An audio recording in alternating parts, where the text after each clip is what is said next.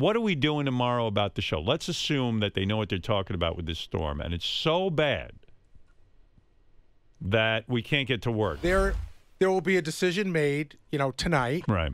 And we have a show we can run tomorrow if need be. Right. I have a feeling that tonight they will close the bridges and the tunnels. Now, so what if they do that? Are you in the city tonight? I'm not. Oh, you're going back home? Yes. Right, so almost everybody's going back home. Well, why would you go back home if we're doing a show tomorrow? Because I think the feeling for most people is that they have a wife and kids and a house that also needs to be protected.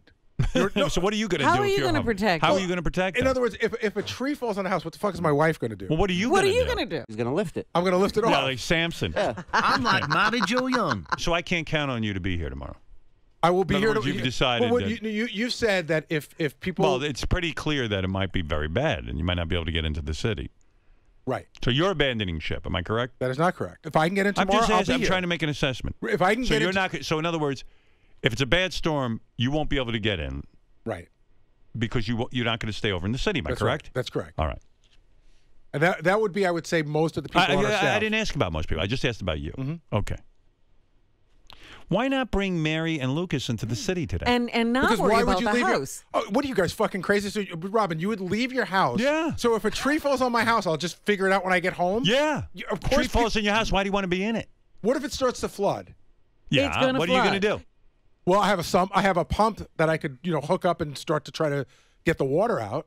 You think that's going to work? I don't know, In but the I event would of a rather flood? do that than do nothing. I see. I don't think you see. No. I just asked you, are you going to be here tomorrow? And now you're getting defensive. Because you are feeling guilty. So I am you're not yelling. feeling guilty. Listen to your voice. You're yelling. But you're not. There's no. All I said is, are you going to be here tomorrow? Are you staying in the city There's no sensitivity tonight? to somebody's family or home. I didn't say. I said. But you did. You go. I asked you. You said no. Here's the difference. I'm going to point it out. I'm going to get you Yeah, right here. Go ahead. You said, "Oh, so I guess I can't depend on you." Right. I can't depend on you to be here tomorrow. Am I correct? I don't think that's Am how I you wrong? said Am I it. right? You just said that's what I said, and you said that's not how I said it. I can't depend on you to be here tomorrow. Is different than I can't depend on you. Gary, can I depend on you to be here tomorrow? If the weather allows, No. Can I depend on you to be here tomorrow? Is it an absolute that I'll be here tomorrow? The answer is no. Okay, that's all I asked. But you said, I guess I can't depend on you. Right. Depend I on you can't to be here depend tomorrow. on you to be here tomorrow. Well, there's a difference. Am I correct, or am I hallucinating? There's two different versions. Can I depend on you to be here tomorrow is one thing. Can I depend on you if you don't say anything? That means I can't depend on you no matter what. No, I said tomorrow, can I depend on you to be here? And you said no. That is correct. But then you went through a whole beaver-toothed explanation about how...